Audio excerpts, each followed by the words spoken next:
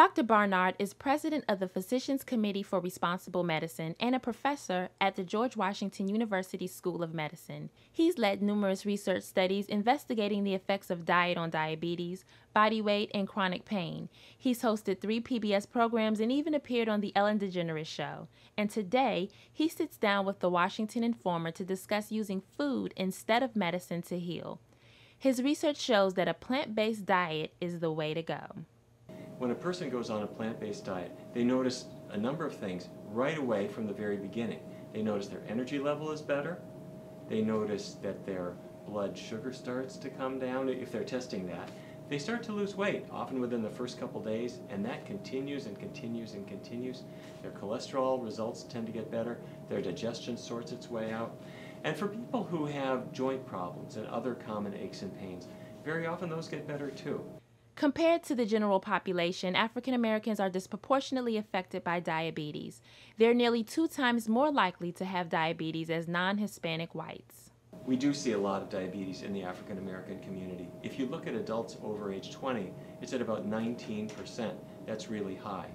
But people are just speculating. Could it be something genetic? Could it be something related to economics or some other factor we haven't identified? We don't really know. But what we do know is this. It doesn't matter what race you come from, what your background is. This is a disease that can get a whole lot better provided we put the right foods on our plates. Later, we'll actually walk through a grocery store with the doctor and see a few examples of foods to add to your plate. But first, let's get a better understanding of what diabetes is. When we're tackling diabetes, most people think, all right, that means too much sugar in the blood, so don't eat sugar and don't eat carbohydrates that release sugar. But we've discovered really the cause of type 2 diabetes, and it has to do actually not with sugar, but with the buildup of little fat droplets inside the cells. That comes from fatty foods that we eat.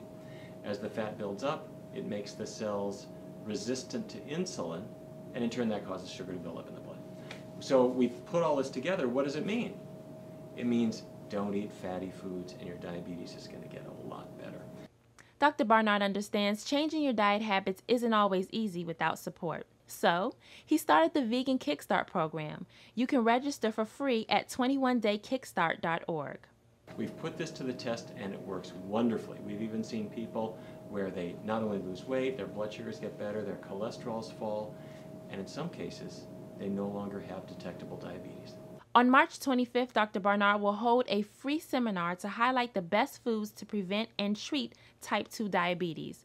For more details on this and other events, go to nealbarnard.org.